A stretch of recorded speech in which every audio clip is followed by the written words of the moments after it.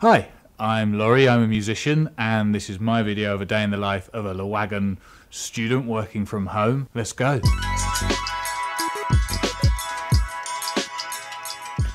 Right, so I'm at my desk, ready to go. First thing every day is the morning lecture. We log into a Zoom call and the teacher will tell us what the new coding lesson is for the day. Hello! So today we're going to be talking about iterators. Can you still call that count method with a lowercase r? That's a great question, Laurie.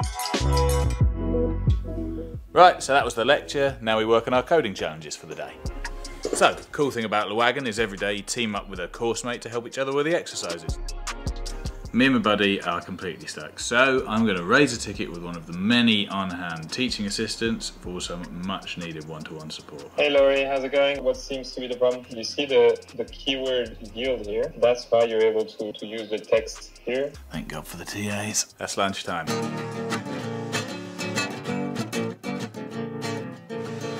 Lunch over, back to code. So what's really great is every Tuesday and Thursday afternoon there's a yoga class. The last part of the day. This is where we do something called live code. Everybody on the course try and take on some coding challenges together as a group. And then what's the last thing I'm going to want to do with my method? Put them all together? Yep, put them all together. So, coding is done for the day, but one of the guys on the course has organised for us all to hang out, have a couple of virtual drinks, and there's an amazing talk tomorrow too, apparently.